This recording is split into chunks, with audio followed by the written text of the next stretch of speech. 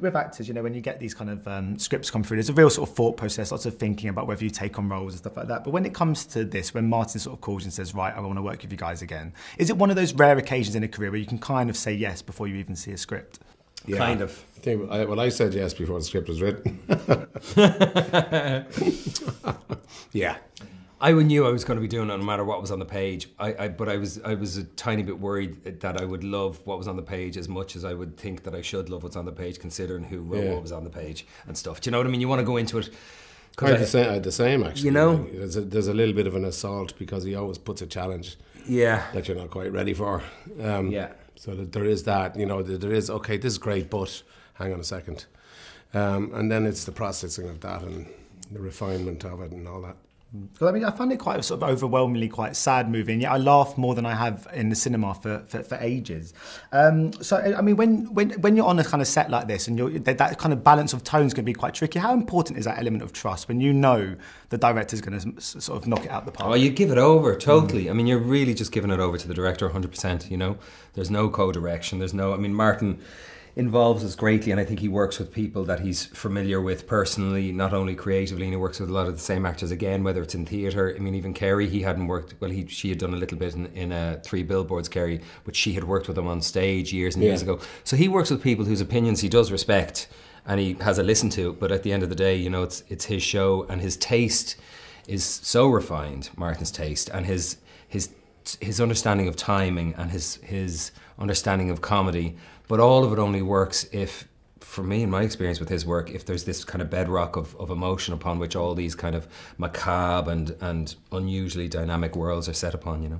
I wanted to talk, I mean, because I loved all the animals that populate the film as well. I wanted to talk about the donkey, Jenny, because I know she kicked you at one point and that's kind of been publicised, but I want to talk about the good side. Because there's a lovely little bond you have between yourself. Did you get on quite well with Jenny in real life? No, she did kick me, and then all the rest of the time she was an arsehole. That was her at her best. No, she's an asshole. Yeah. An asshole.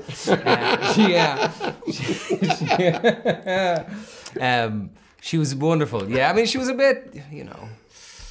You said she was a diva. A little bit of a diva now, to be honest. Her stand-in was lovely. Her stand-in was lovely, wasn't she? Was it Rosie? Millie or something, was it? No, Minnie was the horse. I think it was Rosie? I don't know. I have to say I had very little to do with Jenny. Jenny wouldn't look down her nose at me at all, even. Yeah. Because we didn't have, you know, we were on opposite sides of the island. Jenny would say, you had very little to do with me. I had very little to do with you, actually. That's exactly, Jenny would answer that. Well, I liked your dog in this. I did. Myself and Morris hit it off well. We didn't dance particularly. It was a little ungainly, shall we say, and somewhat awkward.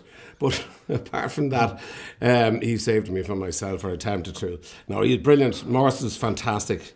And even on the last, you know, you can't really talk about the last scene, but there's like, there's something, collies have a nature anyway that is, I've loved collies for years anyway, so yeah, he was... They understand the concept of home very much. Yeah, no, they have massive kind of loyalty and intelligence, and yeah, Morris is great. I'm talking about, I mean, you worked, I don't know, obviously you've worked with Barry before. You were living with him. Talking about animals. Yeah, I wasn't going to use that segue. You said that now. I did. Unpredictable actors, I was going to say. Unpredictable actors like Jenny and... But you lived with him. Did you guys sort of cook and able to sort of spend much time together off set and spent a lot of time in our respective bedrooms, sharing an abode. No, it was great. It was great living with him. I mean, me crunching of cornflakes took a bit of a hit. I had to have a stash of cereal. I learned quick enough, but it was wonderful living with him. You know, he was a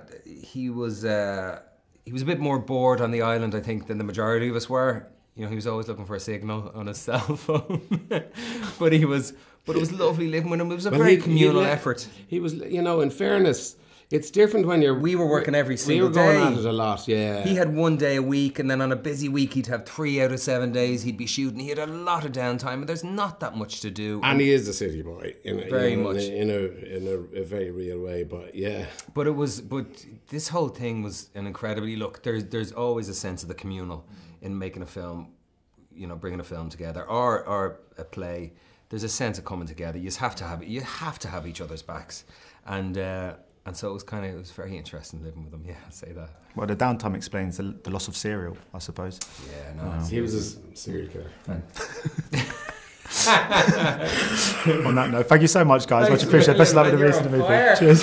Ladies and gentlemen, you're watching Hey You Guys! Hey You Guys, huh? Hey You Guys. Is that from the Goonies? It is indeed, yeah. Nice. Hey